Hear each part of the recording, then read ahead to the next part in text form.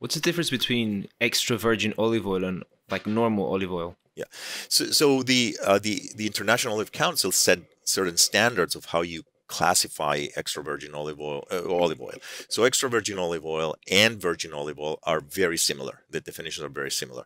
They're obviously have to be produced by olives, from olives, with no chemicals, no chemical extraction, and temperatures below 85 Fahrenheit or 30 Celsius.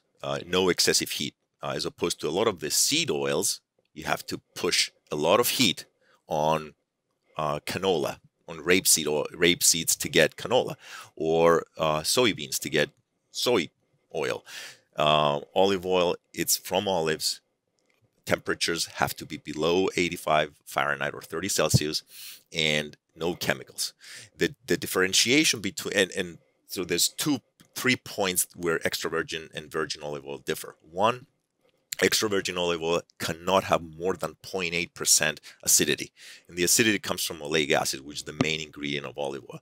So 0.8 grams per 100 grams is the definition of extra virgin olive oil. If you go above that, then you're moving into virgin olive oil. Virgin olive oil can have up to 2 grams per 100 grams, so 2% of oleic acid.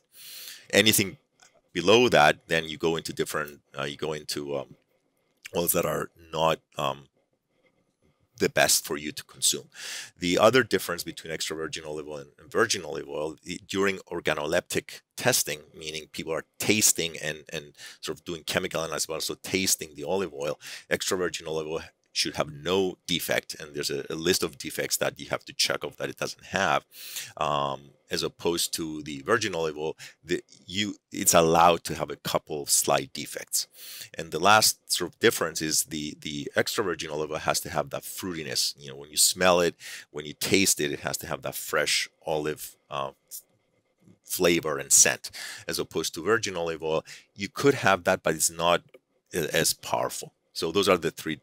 So there's chemical differences, and there's sort of tasting and organoleptic differences. But in terms of the production, they're both the same.